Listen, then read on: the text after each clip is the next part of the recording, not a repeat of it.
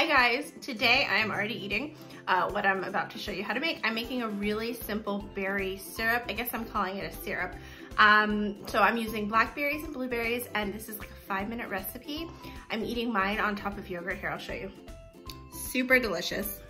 So yeah, it's a recipe that comes together really quick, and I think it's great on yogurt, on cereals, on waffles or pancakes, on ice cream. It's just a few ingredients and it's really customizable. I do mine simple, like I'm about to show you, but you could add like cinnamon, honey, nutmeg, whatever you like. Yeah, just a few ingredients. So to start, I've got this like saucepan here, and I filled it up with a combination of berries. I've got some blueberries, some blackberries. I don't really know the measurements here. I'd say I probably got about 1 cup to 1.5 cups of berries. I'm adding in 1/3 cup of sugar. You could use a little more or a little less depending on how sweet you want it. And then I've got a tablespoon of cornstarch. If you don't have cornstarch or you don't like cooking with it, you could leave this out. It would still be delicious.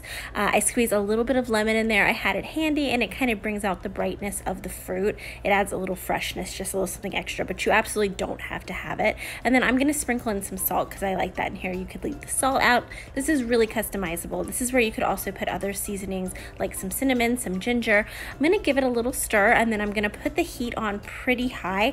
I want it to bubble. I want it to be a little higher than a simmer. Let it get really good and juicy, and then I set the timer for 5 minutes. This takes about 5 minutes, and then you are so good. This is it after 5 minutes, and it's like jammy almost, but the berries are still intact. They're still big and full and bright. You want that. I want to have the feeling of eating fruit when I put this on top of things. And so here I have it over some yogurt with some granola. This is such an amazing breakfast food. It feels really special. I like to make this when I'm having people over. You bring it out and it looks like you did something, but you totally didn't. And then whatever I didn't eat, I can just put it in this little storage jar, put it in the fridge, and this will last for a number of days in your fridge. And there you go.